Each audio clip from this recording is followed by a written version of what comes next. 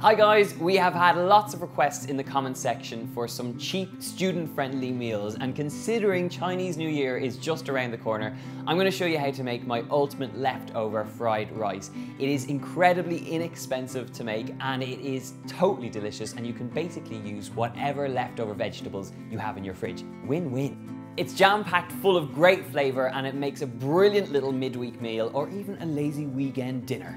To kick it off, add 1 tablespoon of sunflower oil into a large wok or a frying pan if you don't have a wok, and then bring that up to a nice smoking temperature. Once it's got to that point, add in 2 whisked eggs. And you want to stir fry these and then allow them to set, then stir fry them and allow them to set. Basically, you're making a very, very small omelette. As soon as your mini omelette is just set, remove it from the wok and set it aside on a plate. Using a knife or just a fork, break it up until you have small little pieces of egg. Now it's time to fry off the vegetables, so clean out your wok, add another little bit of oil if you need to, and then fry off 2 finely chopped garlic cloves, 1 red chilli, and a thumb-sized piece of ginger which has been finely chopped. Stir fry for 1 minute and then add in some spring onions, some carrot, and some finely chopped pepper.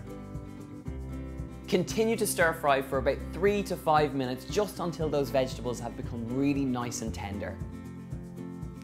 As soon as the vegetables are nice and tender, add in some cooled cooked rice, some leftover meat, I'm using some ham here, and then add in some frozen peas. Stir through 1 tablespoon of soy sauce and 1 teaspoon of sesame oil, and you want to give the whole wok a good toss through just until the rice is nice and warm through, those peas have defrosted, and you've got lots of great flavour running through. Don't forget to add your egg back into the wok and give it all a good mix through. And that's it. Serve it up in some bowls, sprinkle over some chili and some spring onions over the top, and it is good to go.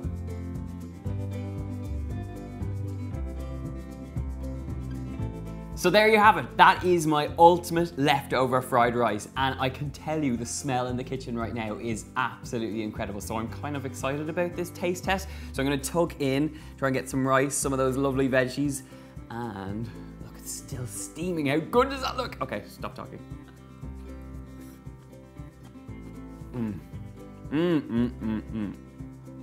It's such a comforting dish, even though it's not what you'd think of as comfort food.